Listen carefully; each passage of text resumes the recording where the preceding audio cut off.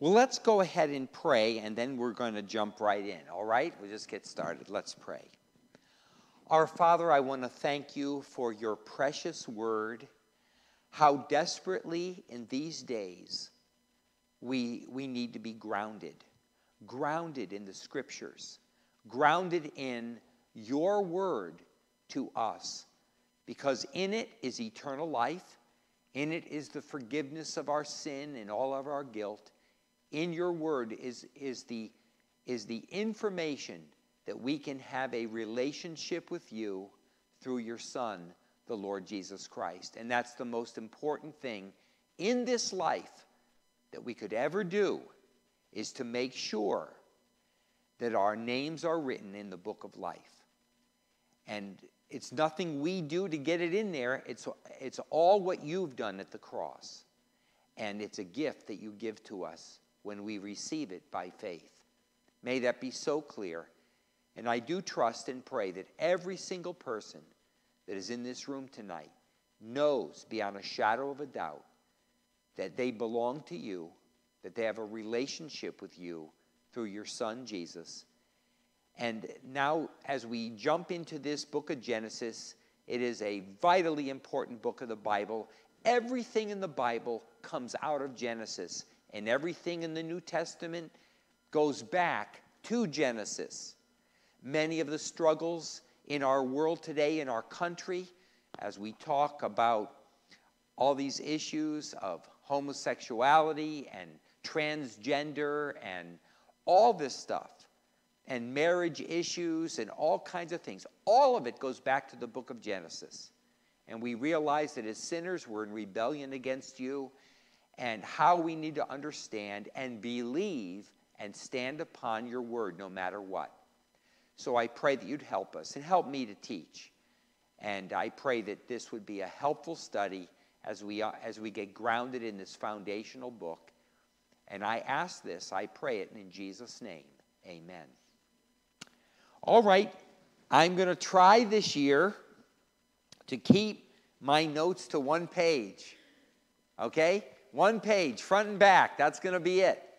Now, that doesn't mean we're going to get through it, but it does mean I'm going to try to keep it to that, because it gets a little long when you get 4 pages going there. All right, let's begin with this thought of, I got a question for you all, everyone. What is your worldview? Every person has one. Every person has a worldview. What is yours? You say, well, what do you mean by a worldview? Well, a person's worldview is simply the sum total of one's beliefs about the world. The big picture, okay, the big picture that directs our daily decisions and actions. Everyone has a worldview. Even atheists have a worldview. Everyone has a worldview. And it directs, it's the big picture. It's what gives your life meaning or no meaning. It's what gives your life direction or no direction. You just live by your passions and lusts and you just do what you want to do. There's chaos everywhere because you have no center, no foundation. Everyone has a worldview. It's the big picture that directs our daily decisions and actions. And, you know, it's worldview, that sounds so philosophical, doesn't it? The term sounds like some abstract or philosophical thing, a topic discussed only by pipe-smoking, tweed-jacketed professors in academic settings. But it's not so. It's very practical. All right, well, how you answer 3 basic questions determines your worldview. I mean, if you sit down with someone and ask them 3 basic questions, explain this to me, here they are. The first question is this: where did we come from? Okay? Where did we come from? Do you believe that 4 to 5 billion years ago, some non-living chemical spontaneously generated life, and you crawled out, your ancestors crawled out from underneath a rock, and through a long process of evolution, you just accidentally evolved, and here you are today? Or do you believe there's a God who created man? That's a big difference. And it has all kinds of implications for how we live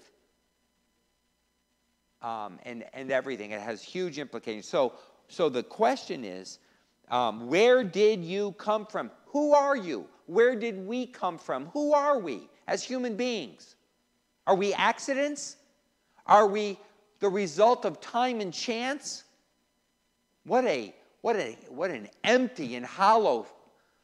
I can't imagine thinking that. But a lot of people do. So where did we come from? Who are we? The second question is, what has gone wrong with the world? What do you the mess that the world is in?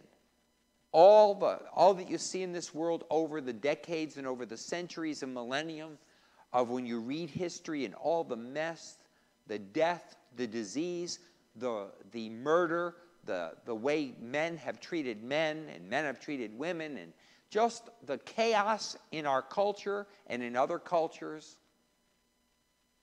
evil in the world. The question is, what has gone wrong with the world? How do you answer that question? And then thirdly, what are we going to do, or what can we do to fix it? What can we do? Throw more money at it? More education? What can we do to fix it? Every worldview can be analyzed by the way it answers these three questions. They form a grid, a template that we can use to break down the inner logic of every belief system and philosophy that we encounter. You know, from the textbooks in our classrooms to the unspoken philosophy that shapes the message we hear on Oprah. She's not even around anymore. I don't know who's around. Who are the people that people listen to now?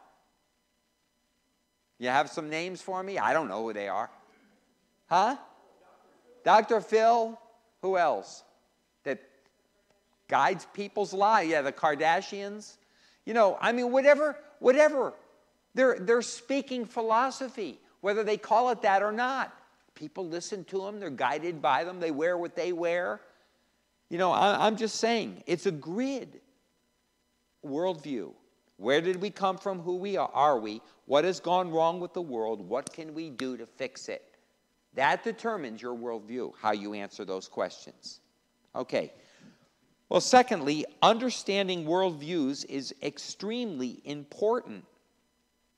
It's extremely important because, point A, it explains why people behave the way they do. Look at this, this next picture up there. Worldview explains why people behave the way they do. Notice on that slide there that people's attitudes and actions spring from their value system, and their value system is based on what they believe. People's actions are just the tip of the iceberg, so to speak. That's what you see. That's what you see. But below that surface, there's values, and they're based on beliefs. So, understanding worldviews are extremely important. It explains why people behave the way they believe.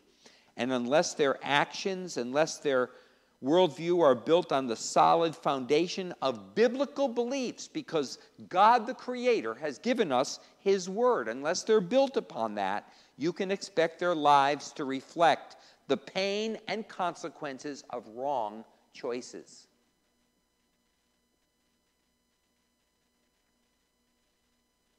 And even when we as believers go through difficult times and horrible things in this world, whether it's disease or whether it's in our families and whatever comes our way, we know that we're to do what? Trust in the Lord, right? With all your heart. Do not lean on your own understanding. In all your ways acknowledge him, and he will direct your path. We have the Lord. We know that all things do work together for good to those that love God. So we can trust the Lord, right? We understand why evil is in the world, why disease is in the world. This is not our home, this world, is it? No, it's not our home. The best days for the believer are yet to come. So we have a center, we have a foundation, and that we know the Lord loves us. He who did not spare his own son, how will he also along with him give us everything else? In other words, we can trust our Lord because he will see us through. And he doesn't allow anything to come that he will not help us and guide us. Remember, we're not in heaven yet, right? We're not there yet, all right? So this is really important, you know. And by the way, worldview not only explains why people behave the way they do, but point B, it explains what's happening in America today. It explains what's happening in America today. Simply put, what is happening in our country that wasn't there 30 years ago or 40 years ago or 100 years ago or even maybe 20 years ago? What is happening in our culture? I'll tell you what's happening. There's a clash of worldviews. It's a clash of worldviews. There are two worldviews that are clashing, vying for prominence. And simply put, conflicting worldviews are clashing, and the conflicting worldviews are two, 1 and 2. Here they are on your notes. You can fill in. It's naturalism versus theism. Naturalism versus theism. Okay, what are you talking about? Well, I'm talking about this. Look, what is naturalism? Well, the foundation and the basis of naturalism is right here, the mind of man, human reason. Forget God. God doesn't exist. We can do it. We'll pull ourselves up by our bootstraps.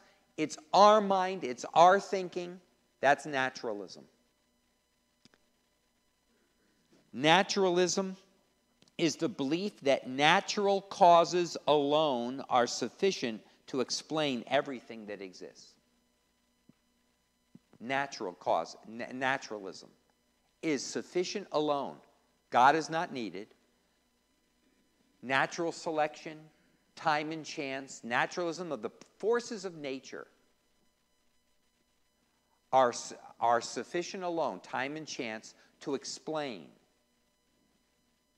everything that exists. That's naturalism. That's the foundation. And the result of naturalism is relativism. Okay? That's the fill-in. No absolute values. There's no God to be accountable to.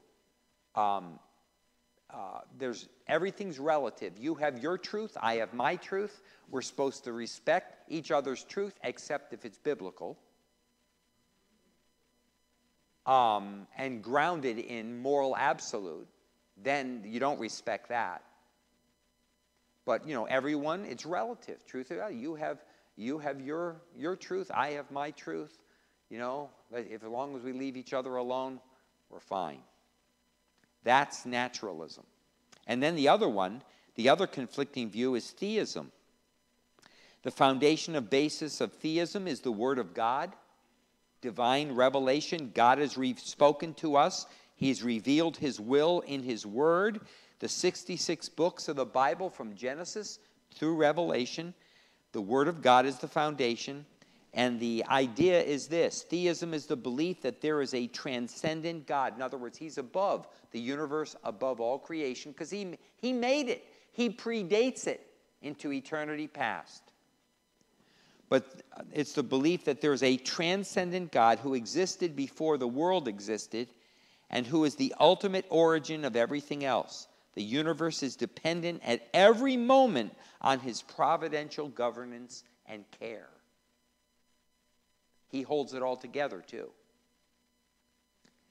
And the result of this is absolute values. There is truth and there is error, right? There's truth. God sets what truth is. And it doesn't change. It doesn't move. It means we have, if we're theists, we have a core foundation. And no matter what happens in our life, we are grounded on that core foundation. And we know that the best is yet to come. So that's what's happening in our country. We used to be a country that was grounded upon Judeo-Christian values, right? And they're still out there. There's a semblance of it still there, but it is gradually crumbling. The values, the Judeo-Jewish Christian values of the Ten Commandments, of moral absolutes, of the fact that there is a God that have guided homes and our culture and our Congress in the past. There was this sense, even though people weren't believers, there was this Judeo-Christian foundation and heritage that permeated our society, but that is crumbling. It's coming apart. And there are two worldviews that are clashing. And it's sad to see, but it is happening in our country. And it's happening rapidly. Rapidly. So we need to understand that. And these two worldviews are utterly, completely opposed to one another. They're completely opposed to one another. All right. Now let me just say number 3. Let's go to number 3 there when we think about this. And oh, by the way, wait, let me put up some of these things here. Let's see. Let me go to 8. There's the Christian worldview. We look at everything through this lens here.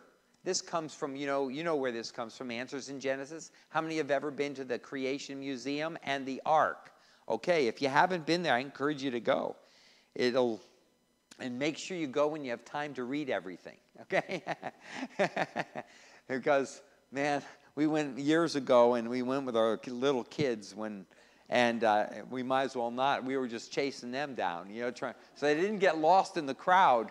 And we got home and said, what a whirlwind. You got to go when you can read. But there's the history of the Bible, the 7 C's of history, from Genesis 1 and 2, ending up Revelation 21 and 22. But, there's different worldviews. There's this one, where we look at the world through the lens of Scripture. And then there's this one, where those that don't believe in God look at the world and they see billions of years, millions of years, billions of years, death, bloodshed, suffering, disease, and it's all naturalism. It's just time and chance, time and chance. We're an accident. That's how it began, and there's no rhyme or reason. There's no future. You die, you just become part of the dirt again. There's no future. There's no meaning. There's no purpose except to live, get all you can get out of this life, no matter what you have to do to get it, and live for yourself, live for pleasure, be number one. And if you're not getting it, then go somewhere else to get it. And it's all about you. Because you only have one life, you might as well grab all that you can get out of it. That's the other worldview. And the results of it are rather sad as well. For example, here's some other diagrams of this. Looking at the world, that's secular history. Although looking at the same world through God's Word, through a biblical lens, which is the truth. And there's the two worldviews right there. There's the two worldviews. And they're clashing in our country big time right now. And then oh, that's not the one I wanted. Just a minute. I have to work through these because, yeah. There's the results of these things. If we come out of naturalism, the mind of man is the foundation. It's what we think. We don't need God. We don't need revelation. We're just dependent on what people think. The mind of man has produced an explanation for the universe and this world and all of life, and that's called evolution. And it results in all kinds of things, and that is the worship of the earth, naturalism in the New Age, secularism, Marxism, anarchy, relative, I'm trying to read these things, relative standards, everything's relative, abortion, euthanasia, homosexuality, promiscuity, just name what we're facing. All of that comes out of naturalism. However, if the Word of God is our foundation, and then the Word of God teaches divine creation, that there is a God, a personal God. He created us in His image. And something seriously went wrong with man's rebellion against God. And the whole earth and the universe is under a curse. But God has done something about that to redeem us, to save us, so that He can have a relationship with us again. And as a result of that, we have care for the creation, good science, government under God, right and wrong, the value of human life, we respect it, family values. All of these things come out of that foundation. Here's another one. You can look at it this way. Coming out of God's Word is belief in creation, in law, the idea of laws, marriage, one man, one woman for one lifetime, standards, there's right, there's wrong, meaning in life, the meaning of life, out of man's opinion, lawlessness, school violence, homosexual behavior, pornography, abortion, murder, rape, all these things, chaos in marriage, living together, all of this. Confusion concerning gender. Just chaos.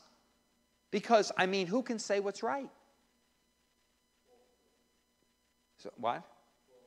Yeah, you know, who can say what's right? So this is what we're talking about here. Now, you say, why did you say all that stuff? Well, I said all that stuff because, number 3, the basis for the Christian worldview is God's revelation in Scripture.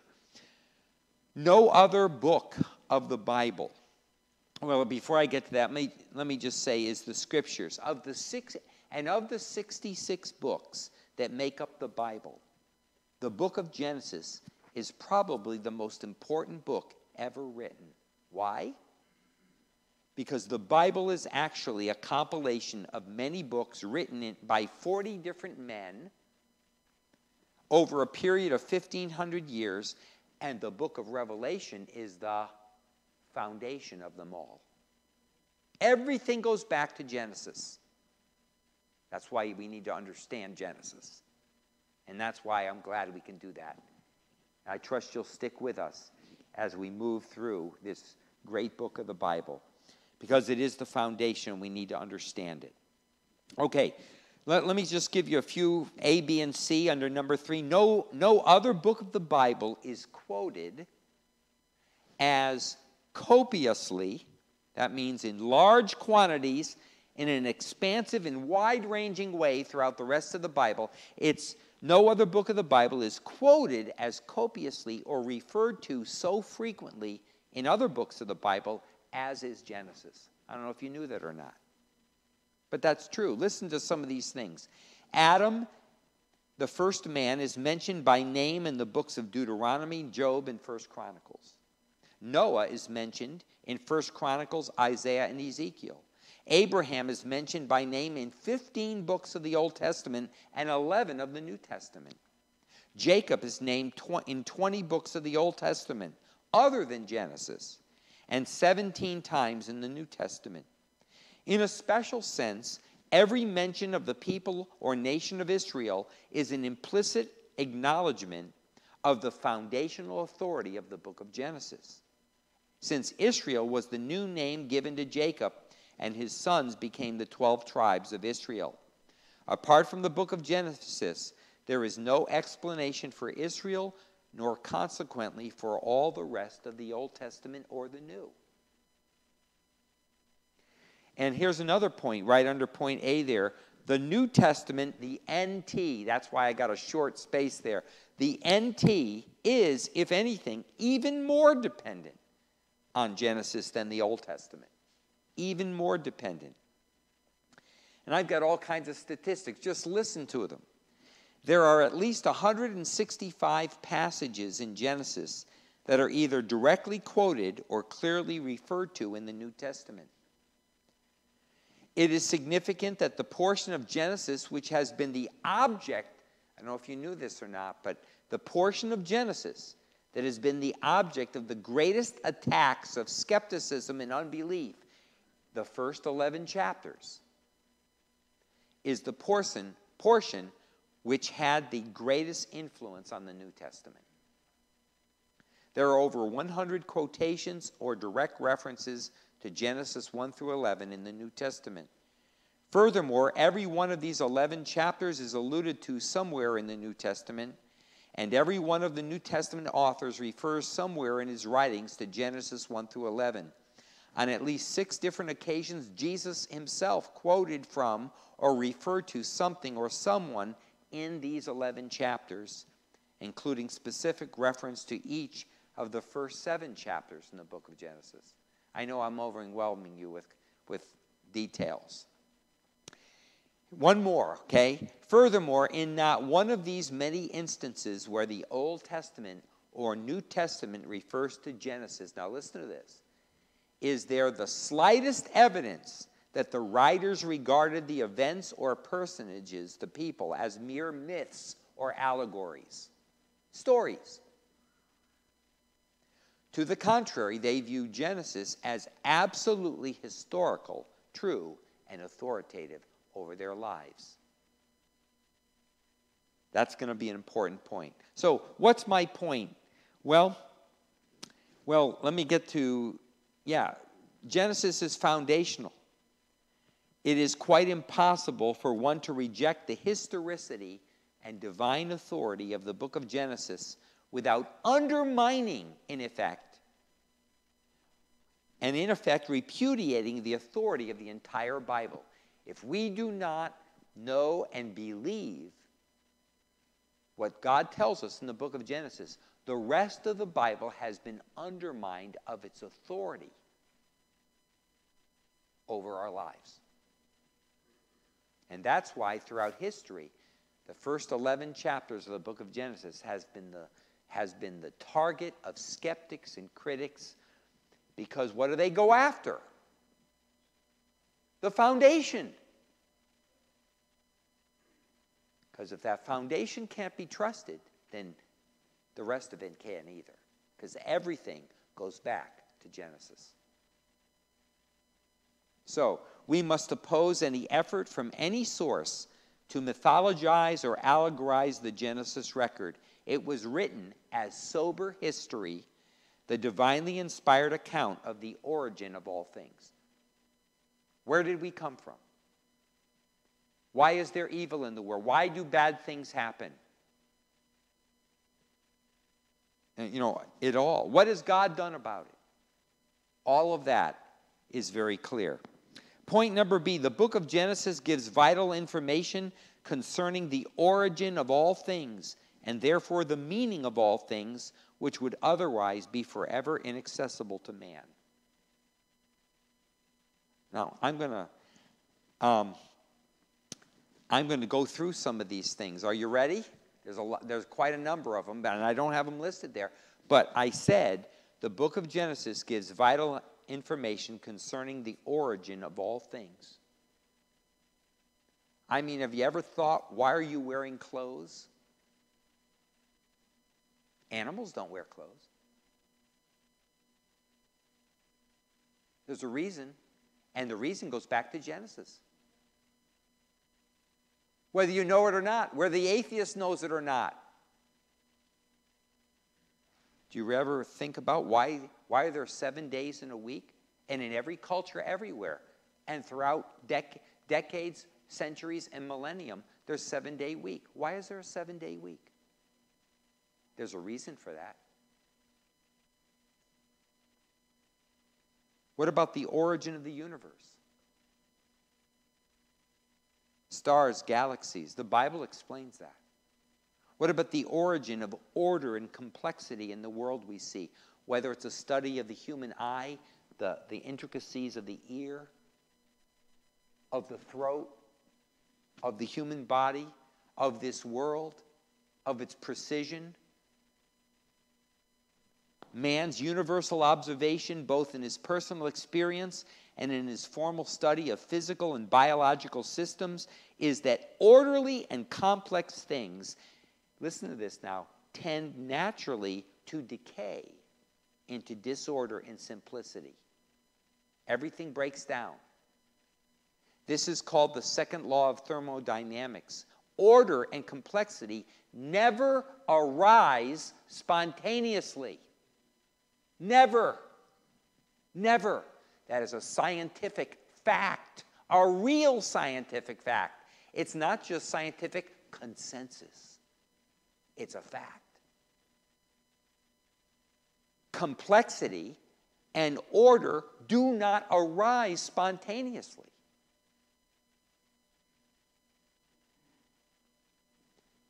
The universal observation, both in personal experience and in his formal study of physical and biological systems, is that orderly and complex things tend naturally to decay into disorder and simplicity. What about the origin of the solar system, sun, moon, and planets? What about the origin of the atmosphere and hydrosphere? The earth is uniquely equipped with a great body of liquid water, an extensive blanket of an oxygen-nitrogen gaseous mixture, both of which are necessary for life. These have never developed on other planets and are accounted for only by special creation. Origin of life. How living systems could have come into being from non-living chemicals is and will undoubtedly continue to be a total mystery to evolutionists, no matter what you've been taught or heard. It's a total mystery. The marvels of the reproductive process and the almost infinite complexity programmed into the genetic systems of plants and animals are inexplicable except by special creation. The account of creation of living creatures in Genesis is the only rational explanation. What about the origin of man? Man is the most highly organized and complex entity in the universe, possessing not only innumerable intricate physio and chemical structures and the marvelous capacities of life and reproduction, but also a nature which contemplates abstract entities of beauty and love and worship, and which is capable of philosophizing about its own meaning. Man's imaginary evolutionary descent from animal ancestors is altogether an illusion. The true record of his origin is given only in Genesis. We're created in the image of our Creator. What about the origin of marriage? The remarkably universal and stable institution of marriage and the home in a monogamous, patriarchal social culture is likewise described in Genesis as having been ordained by the Creator. Polygamy, infanticide, matriarchy, promiscuity, divorce, abortion, sodomy, and all other corruptions all developed later as part of the fall and man's rebellion against God. What about the origin of evil? The origin of physical and moral evils in the universe is explained in Genesis as a temporary intrusion into God's perfect world, allowed by him as a concession to the principle of human freedom and responsibility, and also to manifest himself as Redeemer as well as Creator. You know, it says in Ephesians chapter 2, he says God raised us up with Christ, right? That in the ages to come, that in the coming ages, he might show the incomparable riches of his grace expressed in his kindness to us in Christ Jesus. There's going to be many people that are going to be with the Lord in the new heaven and new earth. Right? People that are saved, people that have their names in the book of life. And God is saving them. And he's made provision through his Son, Jesus Christ. And everyone is in a savable position, but must make a decision. What about the origin of language? The gulf between the chatterings of animals and the intelligent, abstract, symbolic communication systems of man is completely unbridgeable by an evolutionary process. Completely unbridgeable. The book of Genesis is not only accounts for the origin of language in general, but also for the various national languages in particular. Remember the Tower of Babel. The origin of government. I'm just going to go over these. The origin of culture. The origin of nations. Where did all the people groups and nations of the world, not political entities, but different people groups with different dialects, where did all that come from? Genesis chapters 10 and 11. The origin of religion itself. The origin of sacrifice. Do you know that cultures all over the world, in the remotest places that exist in the world, sacrifice chickens, goats to the gods? Where did that all come from? When these people don't have any contact with anyone else. What about the origin of the chosen people? What about the enigma of the Israelites? The unique nation that was without a homeland for 1,900 years, which gave to the world the Bible and the knowledge of the true God, through which came Christianity and which yet rejects Christianity, a nation which has contributed significantly to the betterment of the world. What about God's chosen people? God chose Abraham and Isaac and Jacob to be the means of blessing to all the peoples of the earth. How do you explain that they're still going on, right? It's an amazing thing. Now let me talk about something, and there's so many other things. Everything goes back to Genesis. Okay, let's go now to, so my point number C is, my point is Genesis is foundational. I like this statement by J. Sidlow Baxter in his book, Explore the Bible. Let me see if I've got it here. Oh, no, I know I had it. What did I do with it? I'm sorry. Oh, rats. I know I put it in there. Well, it's not in there. Okay. Let me just read it to you. He says, besides being introductory, Genesis is explanatory. The other writings of the Bible are inseparably bound up with it, inasmuch as it gives us the origin and initial explanation of everything that follows. The major themes of Scripture may be compared to great rivers, ever deepening and broadening as they flow. And it is true to say that all these rivers have their rise in the watershed of Genesis. Or to use an equally appropriate figure, as the massive trunk and widespread branches of the oak are in the acorn. So by implication and anticipation, all Scripture is in Genesis. Here we have in germ all that is later developed. It has truly been said, the roots of all subsequent revelation are planted deep in Genesis, and whoever would truly comprehend that revelation must begin here. That's what we're doing. So I'm trying to set it up. This is really important.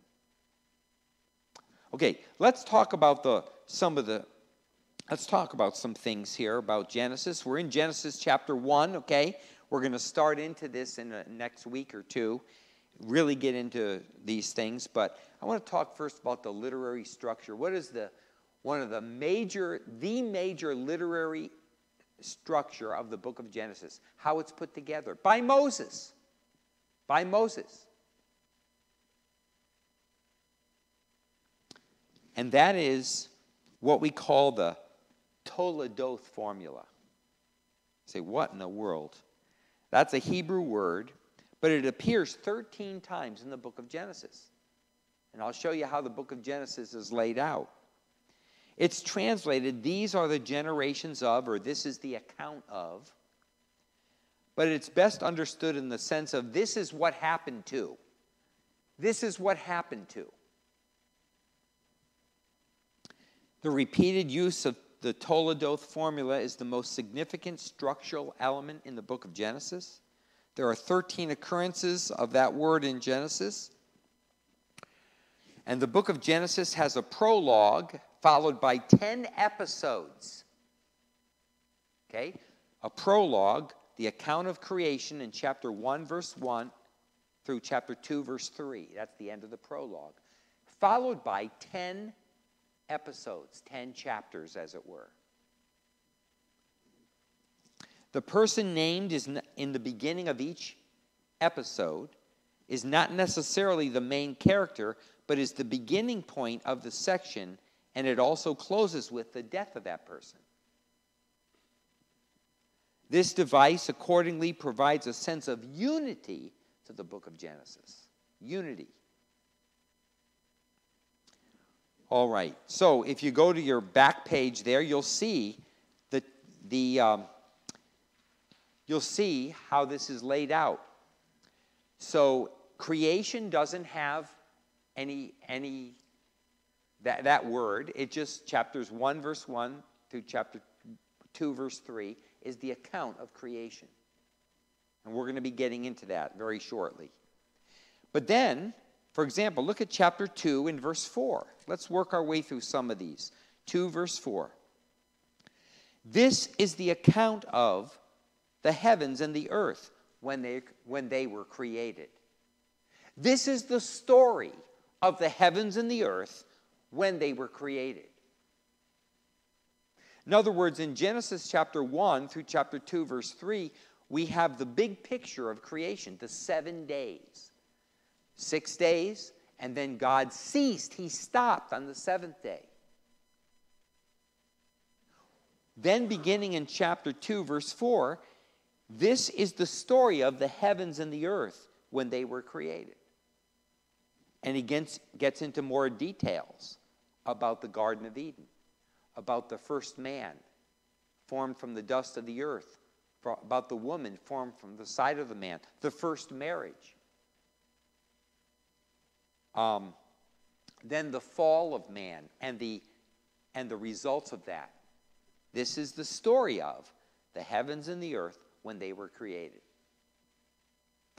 Then we come to chapter 5. Look at chapter 5, verse 1. This is the written account of Adam's line. This is the written account of the story of Adam, of his line. And in chapter 5, we have a genealogy. And it takes us down to the time of Noah. But that's the second episode. And it goes into chapter 6, verse 8. Then look at the third one, the third episode, the Toledoth of Noah, chapter 6, verse 9. This is the story of Noah.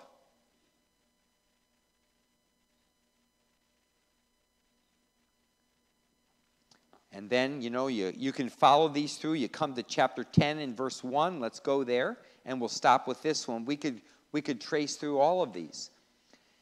In chapter 10, verse 1, this is the account, the Toledoth, this is the account of Shem, Ham, and Japheth, Noah's sons, who themselves had sons after the flood.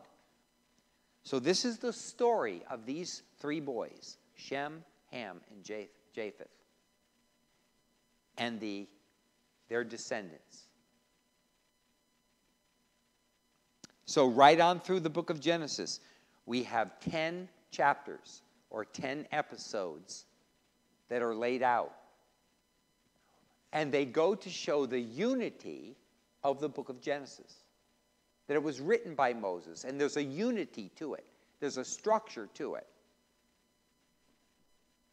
Because people that go to some seminaries, and there's a theory called the documentary hypothesis, the JEPD theory. It's all over the place, and it basically undermines the whole book of Genesis. And people that come to go through a seminary or a university, and they study these things, their faith is totally destroyed in the rest of the Bible. But what I'm trying to say is this word, Toledoth, and how it's used throughout the book of Genesis gives unity, unity to the fact that Moses wrote it, and it's one book. It's the most important literary device. So just something to keep in mind. We're not going to do much with it. Let's look now at the outline of the book of Genesis, okay? Let's get into the outline of the book that we're going to follow. And I'd like to put up here a very important statement by Dr. Ken Hanna, where he says, the first 11 chapters of Genesis are a prologue to the call of Abraham and the institution of God's covenant program with Israel. The first 11 chapters are a prologue to the call of Abraham in Genesis chapter 12. In other words, everything there guides us to the call of Abraham and the institution of God's covenant program, the covenant God made with Abraham, which shapes all of the rest of the Bible. And then the last 39 chapters describe the implementation of God's covenant program through Isaac, Jacob, Joseph, and so forth. That's what we're going to really focus on as we go through. Okay, notice first of all, the first 11 chapters. We can divide the book of Genesis then into two sections. There's what word do I have there? Do I call it the creation era or do I call it the primeval era? Okay, primeval, that sounds weird. It sounds like, evil. No, that's not what primeval means. Primeval means the earliest ages in the history of the world. The earliest ages. The Bible does not teach deep time and old earth. I'm talking about what evolutionists talk about, like 15 billion years, 4 to 5 billion years, which, by the way, they have no idea about. They have that's the truth. They cannot prove that scientifically. They have their theory because they try to explain the universe and the world without God. So they come up with this that is now consensus, but it's not scientific fact, although they may call it that. It's a theory. The point I'm making is this, that the Bible teaches a young earth. Most young earth creationists that take the Word of God seriously place the age of the earth anywhere from 6,000 to 10 or 12,000 years old. You say, well, man, that's old. Not in the evolutionary scheme of things. It's quite young. Because genealogies are given. People look at those genealogies a little bit different. We'll get into that. But if you're a young earth creationist, which the Bible teaches, it's anywhere from 6 to 10 or 12,000 years. I mean, we don't know exactly either. Because the Bible's not given to help us to know that, to date the age of the earth. It's not given that way. But from what is given in it, we can estimate within that range. So, the primeval, the earliest ages in the history of the world. We know pretty sure, we know almost to the year that Abraham was born in 2166 BC. 2166 before Christ. At that time. But the primeval era deals with everything before Abraham. The creation of the world. Creation. The corruption that took place in Genesis 3, what we call the fall and the curse of sin that has come upon all of the earth because man's rebellion against what God said and revealed.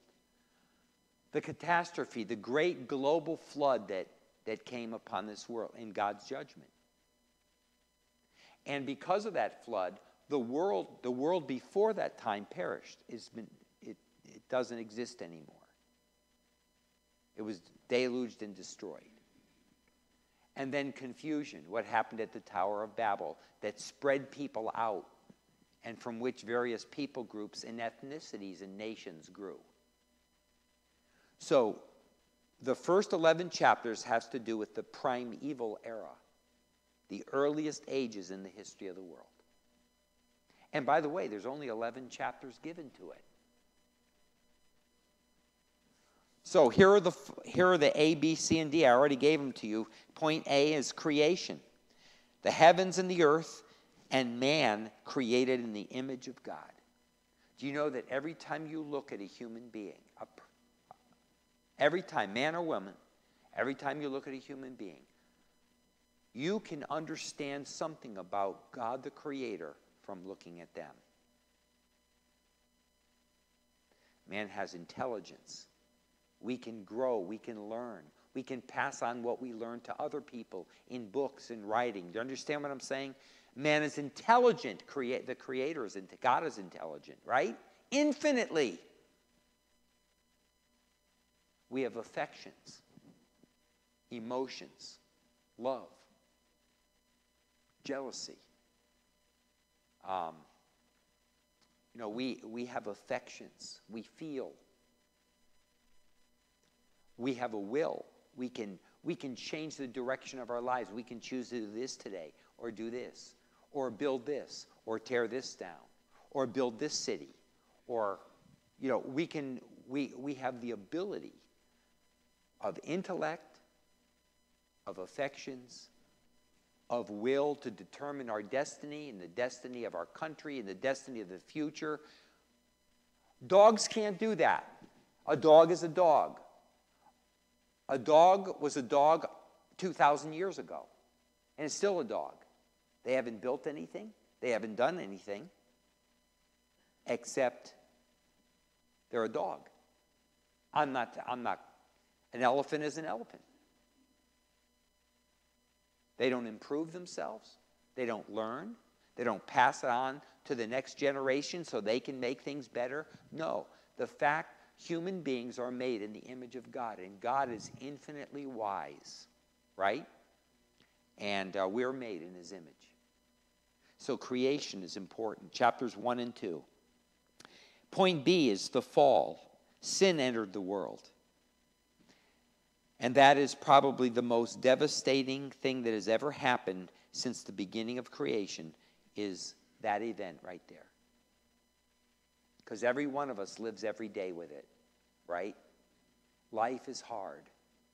Life is sad.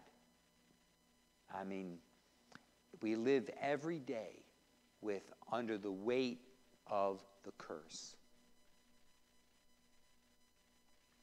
Sin entered the world. And there it is right there. We know that the whole creation groans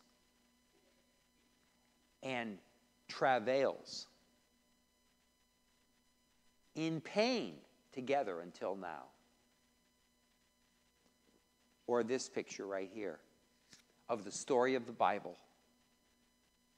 God's creation, man's rebellion, and what it brought upon this were the curse of sin and the intrusion of death and disease and pain and suffering and emotional anguish. And we deal with this with ourselves, with other people that we care about and love. We watch it on the news, the chaos and this broken world. What God did, God became man. Our Creator became man.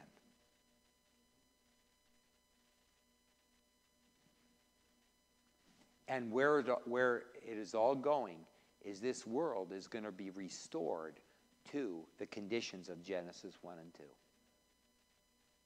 And only those who are saved, whose names are in the book of life, are going to be part of it.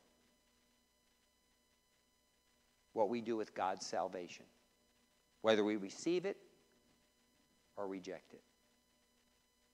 So this is important. We have the flood.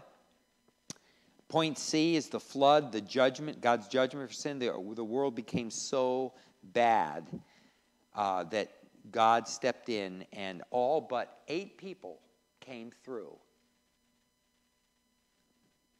on the ark. It was a global flood. And then point D, the Tower of Babel, the beginning of the nations. And I don't mean only political entities. I mean ethnicities. People and their own little cultures, wherever they are, and their own dialect and languages, ethnicities. Those are the nations. Well, after we get through the primeval era in the first 11 chapters, which are very important to understand, we come now to the patriarch era.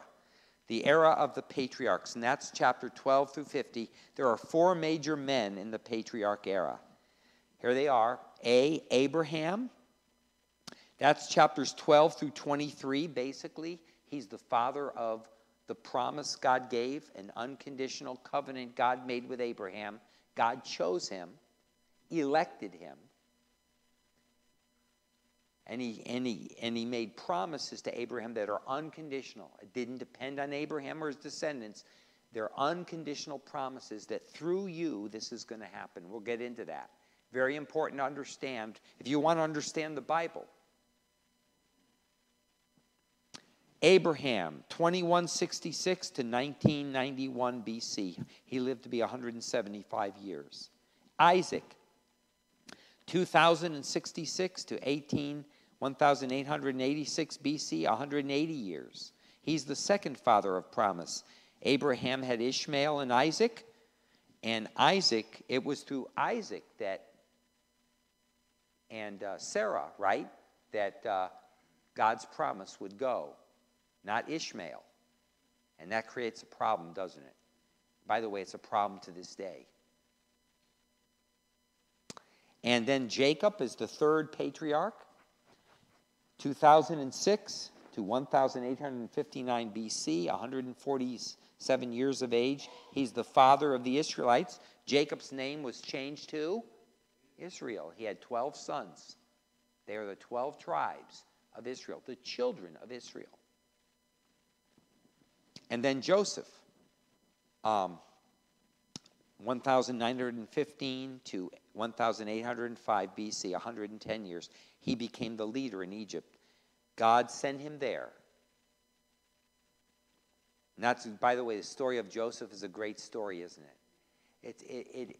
The story of Joseph illustrates Romans 8:28. And we know that in all things, God works for the good of those that love him. That doesn't mean everything is good.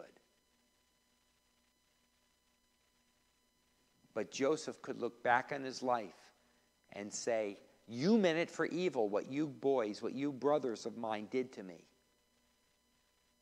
You meant it for evil, but what? God meant it for good. To bring us to this point, to the saving of many lives. It's a great story of trust in the Lord with all your heart. Do not lean on your own understanding. In all your ways, acknowledge him. He's at work. and he will make your path clear. He'll direct your path. So, we'll get into the Genesis record. Is it reliable? And then we'll jump right into chapter 1. So I hope that wasn't too much detail, but I think that we need to deal with the foundation a little bit. So I'm looking forward to the study. I trust you'll stay with us. Let's pray. Our Father, I want to thank you for this amazing book of the Bible. I just love the book of Genesis, and I pray that everyone will grow in a deeper understanding and love for this book and see that you have revealed it, and there's so much here that we need to understand it. It gives us the center, the core, the foundation of everything in the rest of your word, and we need to understand it and respect it. So be with everyone as we go our separate ways tonight. And we pray these things now in Jesus' name. Amen.